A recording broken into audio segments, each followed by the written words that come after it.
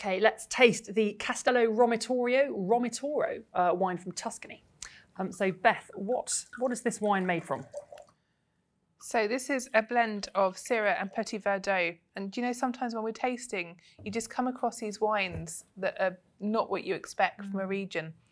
So it's from Tuscany, and obviously a Syrah Petit Verdot. So Syrah commonly associated with the Northern Rhone, and Petit Verdot, one of the minor grape varieties of Bordeaux, usually used in it like 1 or 2% in the wine, grown here together. So during the 1980s, a lot of producers got fed up with the strict rules in Italy and wanted to do something different. So obviously Tuscany is associated with Chianti and Brunello that uses Sangiovese grape, but kind of in strict blend, and they wanted to do something different with different grape varieties. And so you see a lot of high quality wines with IGP, which is kind of a more generic quality level of wine on the label, and that these can go for hundreds of pounds a bottle. And it's just about that really interesting innovation. So it's from a historical estate that kind of dates back over, 2,000 years.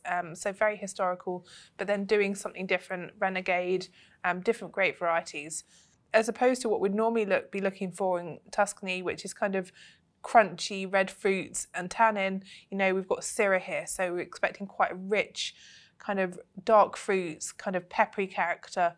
Petit Verdot should also be adding to come some of that structure as well. So have a quick sniff. Lovely.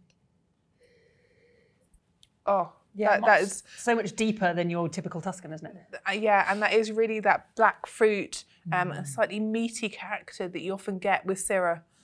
Just rich and delicious on the slightly nose. Peppery as well, maybe? Yeah, definitely peppery, and I'm sure we'll pick that up on the palate as well. Very deep as well on the palate, isn't it? Lovely, deep, dark flavours. And you do have some grainy tannins, but they're quite, there's a lot of body here and they're well integrated.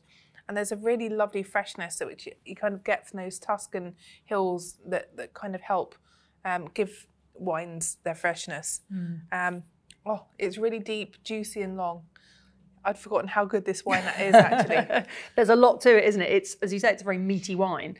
And interestingly, Abby's paired this with a vegetable dish, a vegetable take on lasagna, which I think is a lovely choice. A classic lasagna is beautiful, but it is quite a heavy, rich dish. I think using vegetables instead just lightens it a touch.